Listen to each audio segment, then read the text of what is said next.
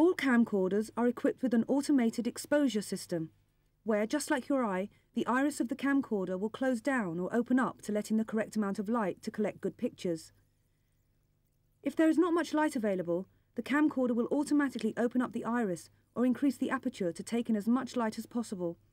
And in just the same way, if there is too much light, the iris will close down to limit the brightness and make sure that your shot is not overexposed. It is possible to override this function on the camcorder by switching to manual iris. If you do this, you will have to adjust the iris of the camcorder yourself and judge how much light you think you will need. The instruction manual that came with your camcorder will help you to do this.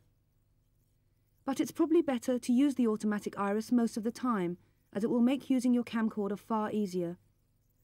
You won't have to worry about checking on this aspect of filming good pictures, leaving you to be able to concentrate on the other aspects of videotaping,